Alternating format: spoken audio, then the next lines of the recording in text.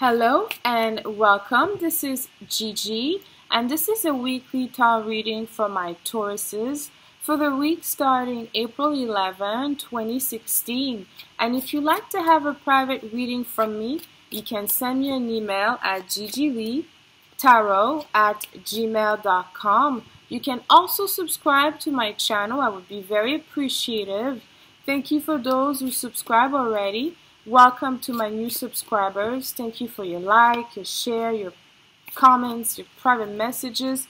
It truly means a lot to me. And I also posted below the video where you could find me on social media as well.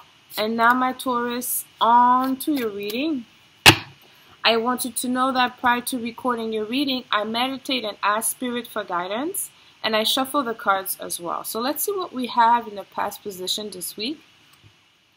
We have here the Devil coming in a past position, but as a major arcana, the energy is very, very strong. Okay. So what we know so far, there was a new moon in your 12th house. It was in Aries, the last sign before yours. And the Devil really represents some type of entrapment, okay, being caught up in some type of difficult situation. That could be in your relationship, that could be in your family life, career, business, education, okay, it could be in different areas of life. But you know, there's a lot of energy in your 12th house. The sun is in Aries, then you had the new moon also. The moon was in Aries. So the 12th house is the house of self-undoing. Okay? It's the house also of things that we don't see, illusions. Okay? Drugs and alcohol. It's the house of hidden enemies. So maybe you're spending it, you were forced to review, or maybe review the last year. Okay? Because the 12th house energy, we all have to go through that. All of us. So maybe with that new moon, it was a little bit confusion for you. And then, you know, Mercury is in your house. So Mercury is about clarity and communication. So you're still walking between the 12th and the first house. So that could be what is happening here for you, my Taurus. But let's see what we have in the position of the near past this week. We have the Emperor.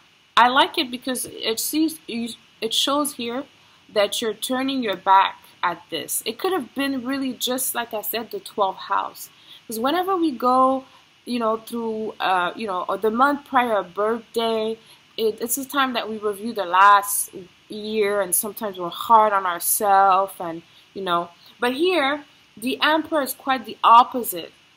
It's another major arcana, okay? And this energy is very strong, okay? Because here it's about, you know, having conviction and conviction.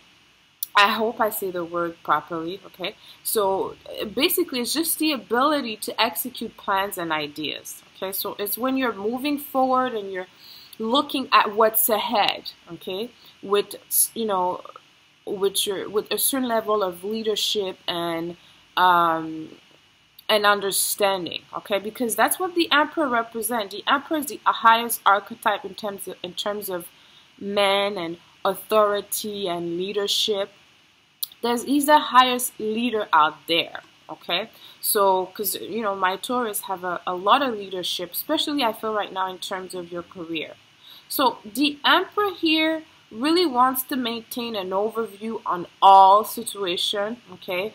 But, you know, he wants to have the ability to reason, okay? He wants to be able to see things for what they are.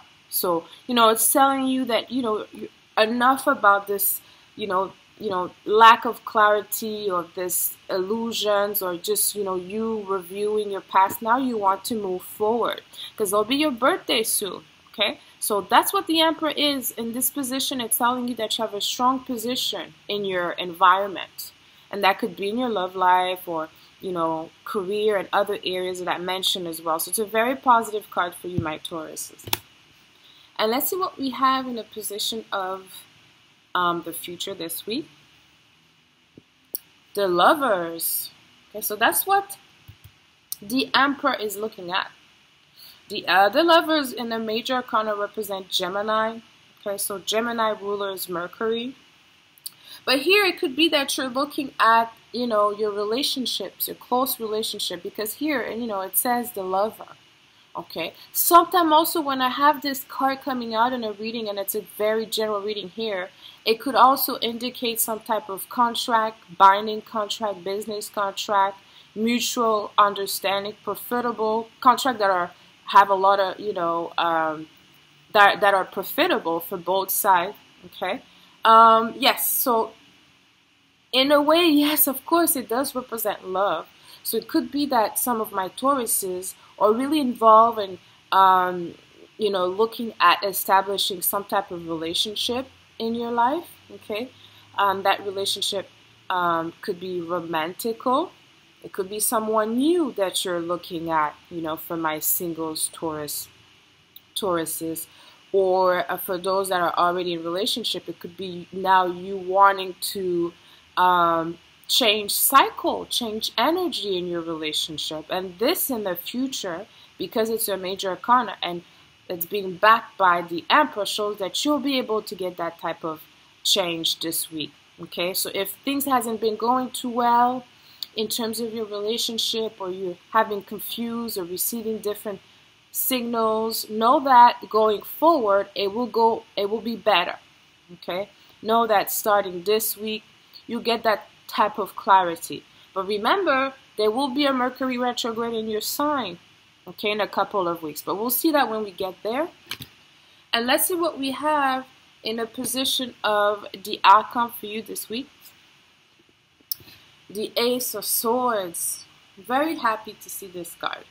This is the thumbs up from the universe, okay, as we see here, okay, the hand coming from the sky with the crown here. This is a card about full clarity, which is what, you came out, you're coming out from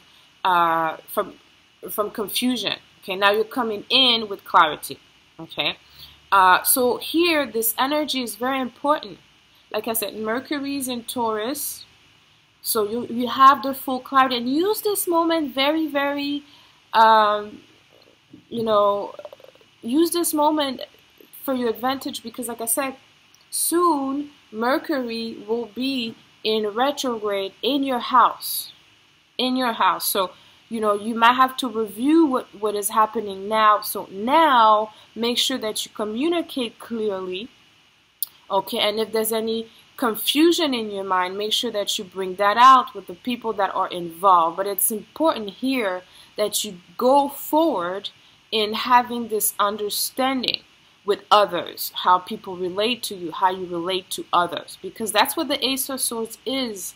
Okay, the energy is about mental clarity, visions, having a clear vision, having an understanding, a mutual understanding with other people and people that that will be approaching you. Okay, you never know, because this Mercury retrograde is a little tricky, especially in the first house. But like I said, it's not coming in yet, but it's starting to slow down. But as I see having this card and the outcome, it shows for you, my Tauruses, that you'll have this vision of the future, because you're looking ahead. There's different areas that you want to work on, that you're interested in. It could be love, businesses, family, and things of that nature. So go ahead, okay? That's what the Ace of Swords is telling you. Now, especially this week, is the time to put things forward. Don't wait too long, okay? Now is a good time to go in a direction that you're looking forward, okay? That you want to,